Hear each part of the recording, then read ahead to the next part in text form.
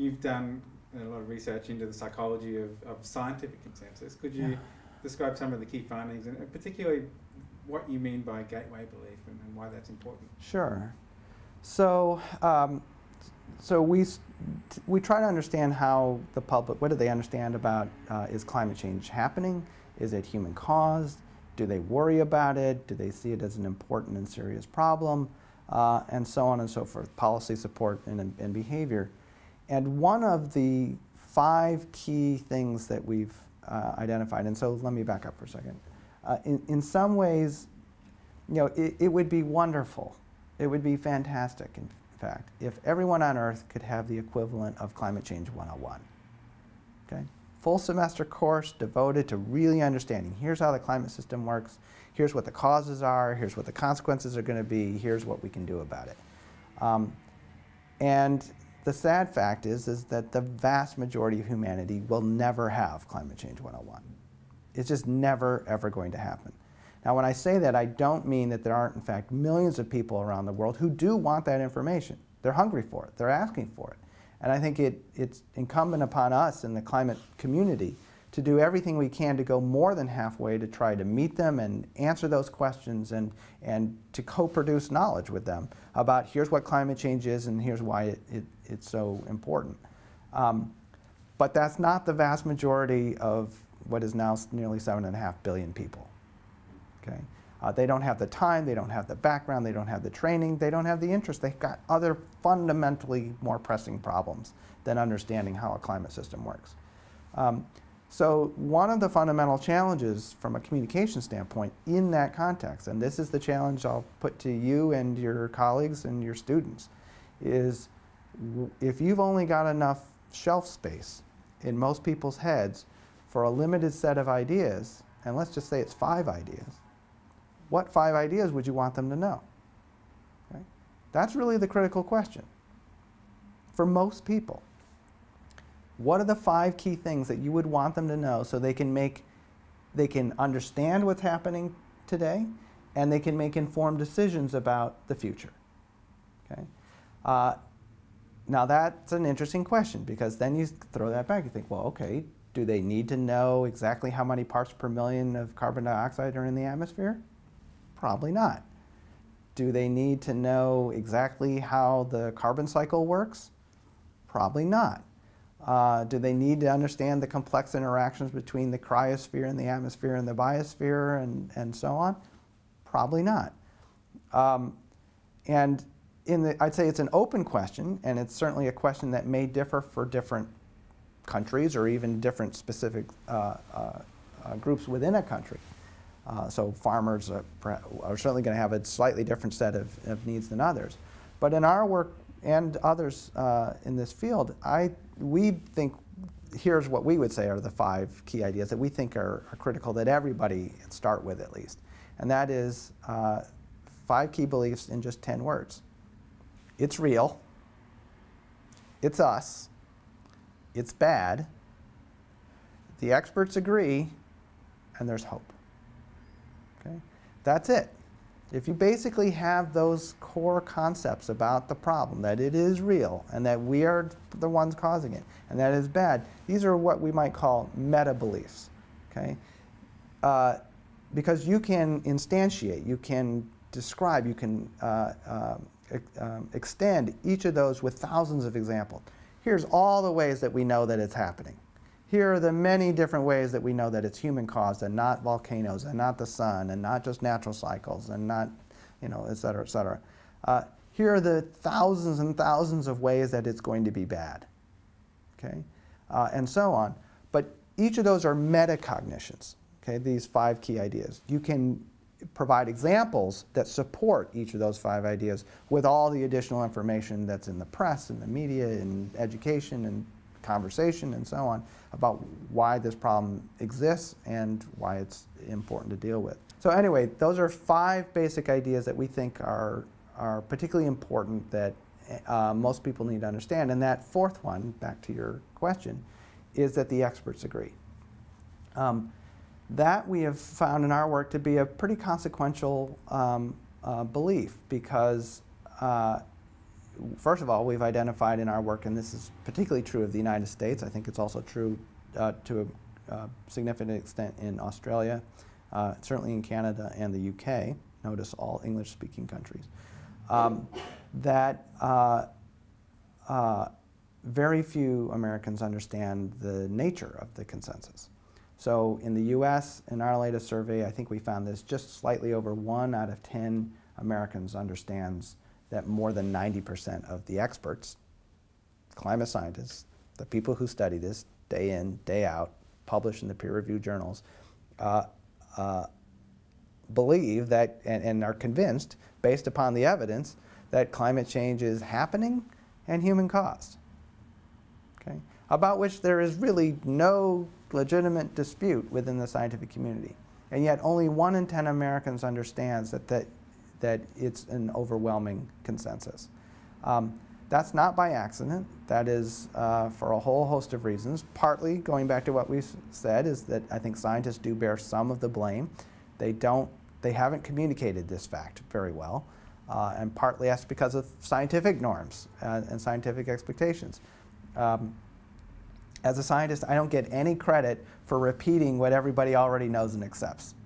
You know, that's why when you publish a paper in physics, you don't have to say, oh, by the way, gravity exists, right? Everybody just accepts that as a basic reality. And scientists, and for a whole host of reasons, including just the discipline of science, have a default assumption that, hey, look, I said it once, right? I wrote it in a paper and I published it once. I don't get any credit for repeating it again. In fact, I'll get slammed by peer reviewers for repeating the same basic fact again. That's great within the context of scientific journals. It's terrible from the context of communicating to the public because, in fact, they haven't heard you. I mean, there's a simple formulation that we've used in the past is that to be an effective communicator, you need simple, clear, and compelling messages, repeated often, repeated often, repeated often, repeated often, repeated often, repeated often, repeated often, probably at least 7 times. In fact, they're probably only hearing you by the time that you're so sick of hearing the words come out of your mouth again for the nth time. That's probably when people finally have the ability to hear you. And then last point of that formulation, by a variety of trusted messengers, and that too is really critical. The fact is that scientists haven't done a very good job of even expressing the things that they all know and accept to a broader public that needs to hear it again and again and again. But that's not the bigger reason why there's such a disconnect between people's understanding of that consensus and the reality of that consensus, which of course has existed for decades. The other is, of course, there's been a massive disinformation campaign, very well funded, very well organized, very good effective communicators, and very well documented by a variety of researchers. So could you bring it back to the concept of the gateway belief, why what people think about consensus matters? Sure. So what we have found, first of all empirically, is that when you simply expose people to the fact of the consensus, and that's a tiny exposure, showing it to them once in the form of a pie chart or just a text description, that 97% of climate scientists are convinced, based upon the evidence, that climate change is happening in human-caused, or alternatively, that human-caused global warming is happening. We find consistently through many different experiments, as also verified by lots of other researchers, that you can move people pretty substantially, 15, 20 percentage points in their understanding of that consensus. In other words, people move from saying, oh, maybe 30% of scientists have reached that conclusion, to now suddenly saying that it's 45 or 50%, okay? So one is that you can move people's understanding of the consensus quite a bit, and that makes sense because you've just given them a little piece of information that they'd never seen before. But what makes it consequential and why we call it a gateway belief is that it then seems to have cascading effects. That essentially people begin to, even with this tiny little intervention, to then say, well, if the experts agree, then I think it's happening, and I think it's human caused, and I think it's a serious problem. And then in turn, they become more supportive of policy action and even more willing to take personal action. Okay? And that's why we call it a gateway belief, is that shifting that fundamental understanding that the scientists agree can have these cascading effects. And when you step back and you think about it, it makes a lot of sense, because look, you know, most lay people don't know a climate scientist. You know, it's not like this is information they're learning over their backyard fence. They don't read the IPCC reports. I'm sorry to say to my many colleagues in the climate science community, they're not reading your papers. They have no direct interaction with climate science itself. And likewise, of course, climate change itself to the average person is not directly perceivable. You cannot directly perceive climate change. You can directly experience some of the outcomes, you know, an extreme event as an example, or flooding, or a heat wave, but even those, you don't know that it's climate change until you've gotten the concept of climate change in your head that can help you interpret that heat wave as something other than just a heat wave, right?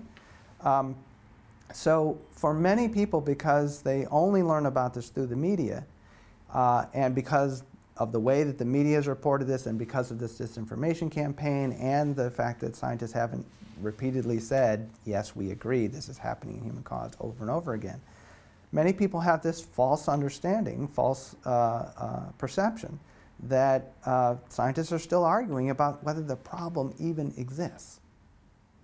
You and I are sitting here at the end of 2015, and many, many people still think that experts are still arguing about whether climate change is even real. Okay? Now, if you're a layperson and you don't know much about this issue, what's the rational thing to do? Is to say, well, I'm going to kind of take a wait and see attitude. You know, it's basically saying, scientists, you're the experts, go off in a room, argue it out, figure it out, and when you do, you'll come and tell us, right? Okay? And when you do, and if you say that this is serious, then we'll take it. Then we'll take the appropriate steps to say, okay, then let's deal with it. Not knowing, of course, that scientists went into that room and reached those conclusions literally decades ago. Okay, and that's why that consensus is a really important belief. Now, that's not to say that there aren't plenty of people who are also confused about the consensus, who nonetheless themselves have already accepted that climate change is happening and human caused and a very serious issue, but they've reached that conclusion for other reasons, you know, often dealing with their underlying values. So I wouldn't say the consensus is a magic bullet. It's not.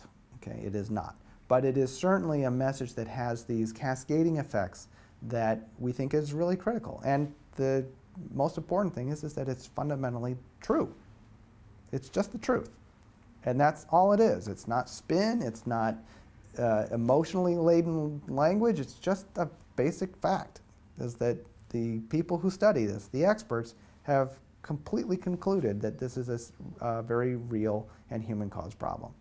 So you've tested a number of ways of communicating the consensus. Yeah. What have you found are the more effective ways of getting that message across? Well, I think much still needs to be done to figure that question out, but at least in terms of what we've tried, we've looked at, for instance, trying to convey that message in the form of a pie chart versus a simple text description of 97% of climate scientists, blah, blah, blah, versus using a metaphor.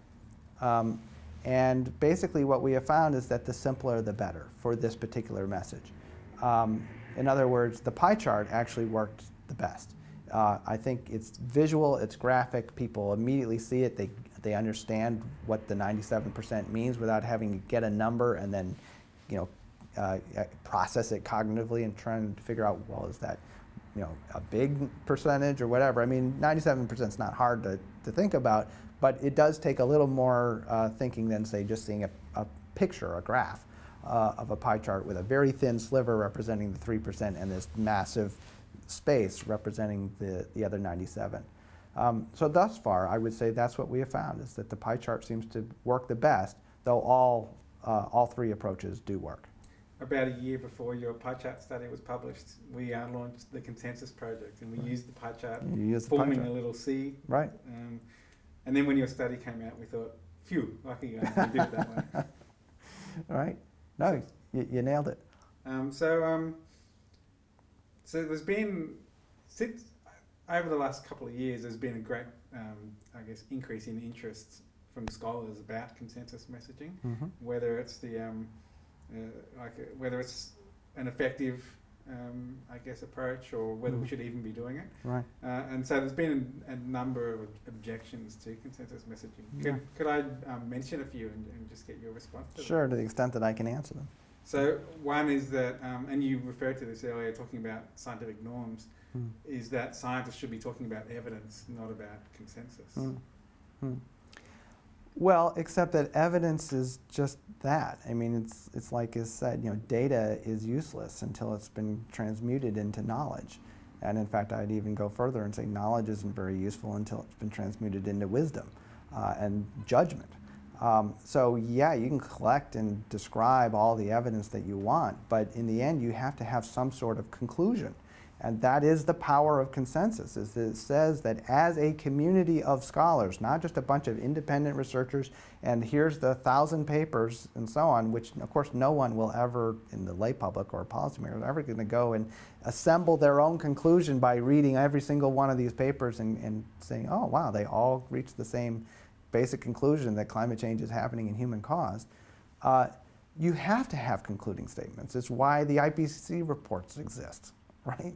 You need some sort of consensus type documents from a body of experts saying that, you know, and that's one of the great strengths of the scientific process itself, is that it is a network, it is a process of individual researchers, each independently asking and answering the same questions, and in the best cases, reaching the same conclusions, because they're finding that all the lines of evidence converge in the same place, right? Then you need to be able to communicate that to the rest of the world, right? And so that's been critically important for, you know, all kinds of, I mean, basically every kind of science needs to have these consensus statements. I mean, even to the basic level of things that don't affect your daily life, like plate tectonics, except of course plate tectonics can influence your daily life too if you happen to live in an earthquake zone. But then you have much more socially relevant concerns, like, for instance, the impact of cigarette smoking on health.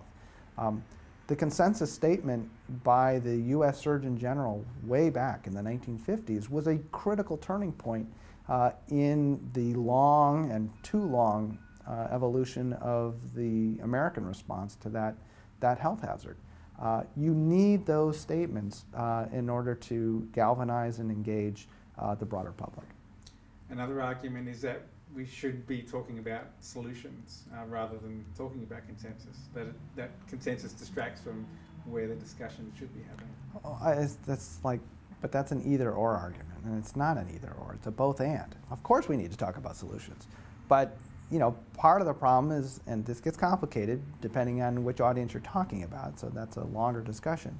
But, you know, for many people, you can't really talk about solutions unless they understand that there's an underlying problem that you're trying to solve, right? And one of the ways that you help them understand that there's a real problem that we need to solve is that they know that the experts have reached agreement that, hey, everyone, we have a problem. So, you know, it is more complicated than that. There are ways to help get some people to support solutions without ever accepting the reality of climate change. But that's a different kind of a problem. Dan Kahan argues that because public perception of consensus hasn't shifted that much over the last decade or so, when we have been communicating consensus, that therefore consensus messaging mustn't work. Yeah, well, I think that's just, he has a very, I think, limited view of the reach of the message. I mean, that gets back to what that symbol formulation I was using before. Repeat often, repeat often, repeat often, repeat often, repeat often, repeat often, repeat often. It has not been repeated often. This is not a dominant message. I mean, we showed that. I mean, I think the evidence itself shows, first of all, descriptively in America, and I'll limit my comments to the United States, 1 in 10 Americans understands the consensus now. So clearly they don't get it yet. I think the very fact that repeated experiments show that you can move people as much as 15 to 20 points in their perception of that, of the degree of that consensus, with a single exposure to the consensus itself, shows they've never seen it, right? It's the very fact that they move so quickly and easily in and of itself demonstrates that they've just never seen it. Because if they had seen it before, they'd already have moved. Well, Kahan argues that those type of experiments therefore mustn't be externally valid, because if it happens in the lab but it's not happening in the real world. So you could take it from that standpoint. Then someone needs to do the media analysis to show me that the consensus message has received real reach. And I don't just mean, okay, I can count up 200 newspaper stories that have mentioned the scientific consensus. That's not reach. It's not even close to reach. You've got to understand the social and cultural and media landscape of a country, and just think about the challenge of reaching 300 million people with any message. If you are Coke or Pepsi and you're launching a product, you're likely to spend $1 billion on advertising to get that message out. And it is bombarding you with the same, and the best possible advertising you can buy, right? Over and over and over and over and over again on television, on radio, in newspapers, and billboards, and they want to hit you with that new product as many times as they can. I dare anybody to show me where the consensus message has gotten even a 100th of a 1% of the kind of exposure that those kinds of communication campaigns have had. So I just don't buy the argument that it's been tried and it doesn't work. I just don't think we've ever tried it. He also argues that consensus messaging can be polarizing. What does your data say about that? That's certainly not what we find. One of the things that was actually most interesting and actually a surprise in the very first study, and it's been replicated ever since, is that actually the consensus message works with both Democrats and independents and Republicans. And in fact, we have consistently found that the consensus message seems to have the greatest impact among Republicans. The very political group within the United States that are the most hostile to the very reality of climate change. Okay? The one that for their own, and I'm just now limiting my comments to those that are really the hardcore Republicans who that's part of their core identity, and I think it's also really important to separate that out and realize that is not the vast majority of Americans. Most Americans do not define themselves through being Democrat or Republican. It's actually a relatively small base. It's the base, right? There's the whole argument that we're seeing right now in the primary discussions is how do you activate and engage the base, because they're the ones that choose who the nominee for instance, president will be. Those are the people who are the most attuned to the messages and the framings and the arguments of political elites. And even among those strong Republicans, we find that consensus message works pretty effectively. So yeah, we don't find any empirical evidence, certainly in now I think 6 of these experiments, to suggest that it backfires.